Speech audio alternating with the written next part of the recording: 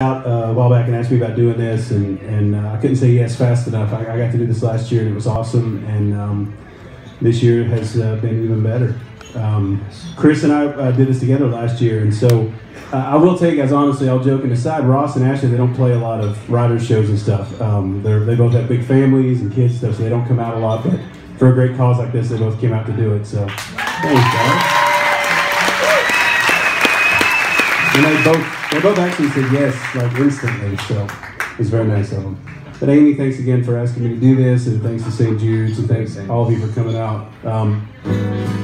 This song I actually wrote with a buddy of mine a few years back, a couple of buddies of mine, Shane McAnally, and I wrote with Sam Hunt. We wrote this song a few years back, and we wrote it about 4 years ago now, and you can imagine this song sounded like it came from Mars 4 years ago.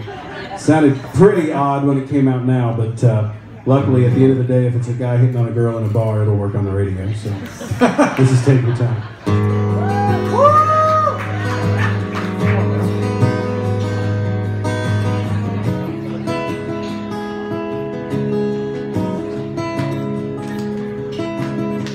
I don't know if you're looking at me or not, you probably smile like that all the time. I don't mean to bother you, but I couldn't just walk by and not say hi. I know your names, everybody in here knows your name. You're not looking for anything right now, so I don't wanna come on strong. Don't get me wrong, your eyes are so intimidating. My heart is pounding, but it's just a conversation. No girl, I'm not wasted. You don't know me, I don't know you, but I want to.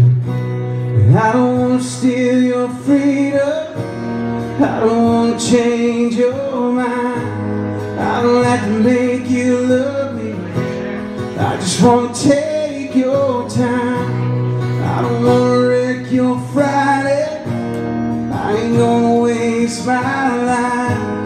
I don't have to take your heart, I just want to take your time. I know it starts